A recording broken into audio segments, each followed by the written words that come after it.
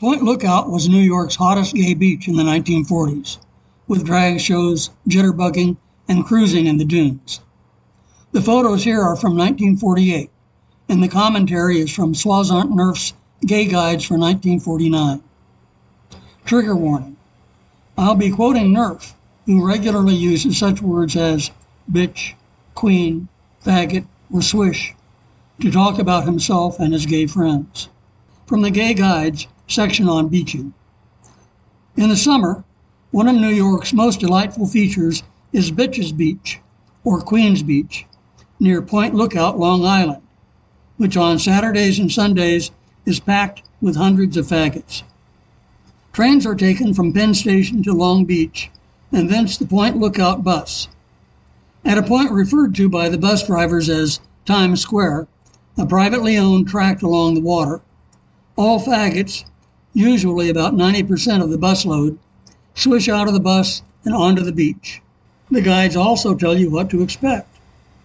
On some occasions, a gay vaudeville show is put on by some of the more talented of the patrons.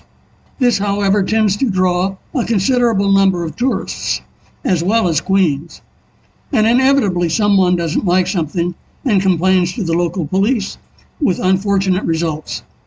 The photo shows the vaudeville show, a drag act with the stars dressed up in bath towels. Note all the sailor caps in the audience. And here is one of the artists. No sign of the police at this particular performance. And jitterbugging too. Dancing in bars was against the law, but there were no bouncers at Point Lookout. And finally, the dunes. Nerf explains. Just what part of the beach is most popular varies. Sometimes it is near the water, and other times halfway between the water and the hinterland. Much as this may vary, the above hinterland, called inaptly the dunes, and more aptly the jungle, always draws a considerable attendance. Amid winding and crisscrossing paths, flanked by tall willows and shrubs, there taketh place an ample amount of cruising, groping, and downright cocksucking, all in an atmosphere strongly resembling a Turkish bath.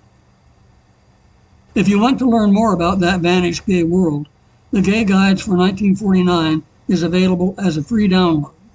See the comments for more information.